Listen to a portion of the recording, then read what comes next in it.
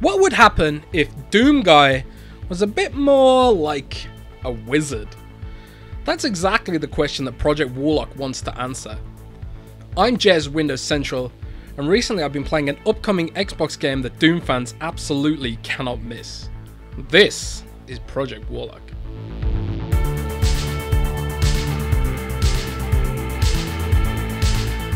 Project Warlock has been available for a while on PC and has won itself a bit of a cult status amongst fans of old school Doom style shooters. The game is finally making its way over to Xbox One on June 12, 2020, and if you're a fan of fast paced, blood splattered violence, this game has to be on your radar. You play as an unnamed warlock armed to the teeth with sci-fi magic and a whole arsenal of gore-inducing guns. The game is incredibly fast paced, and if you're a fan of the chaotic mayhem of the likes of Doom, Hexen, or Wolfenstein, you'll find yourself right at home here.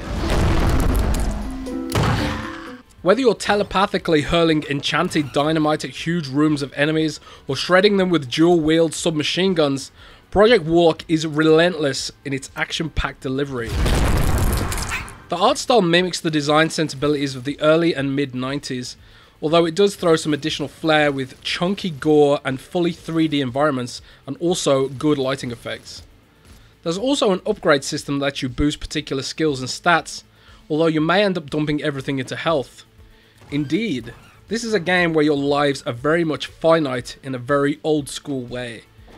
You start with 3, you can find more, but if you run out of lives, it's a fully game over, just like the old days. There is a casual mode with a checkpoint system, but the fear of losing lives adds an edge of excitement that modern games have lost to some degree. I found myself panicking more than once when cornered by an unexpected swarm of deadly monsters, fully aware that every life lost is a step closer to starting over. Project Warlock has a large amount of levels and environments to tackle, tons of weapon types, a big tome of spells to learn, and a huge roster of weird and wacky monsters to destroy, inspired by movies like The Thing and The Mummy. Project Warlock takes place across several different dimensions and timelines as the Warlock tries to undo a web of evil that has taken grip in many different realities. Each dimension culminates in a boss battle that so far have been pretty damn epic. Whether you're a PC gamer who missed it when it first launched, or an Xbox player who loves Doom style shooters, I recommend putting Project Warlock on your radar, as I've absolutely struggled to put the game down.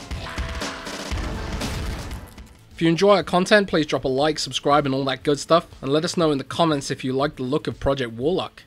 I've been Jez from Windows Central, and I'll see you next time. Cheers guys.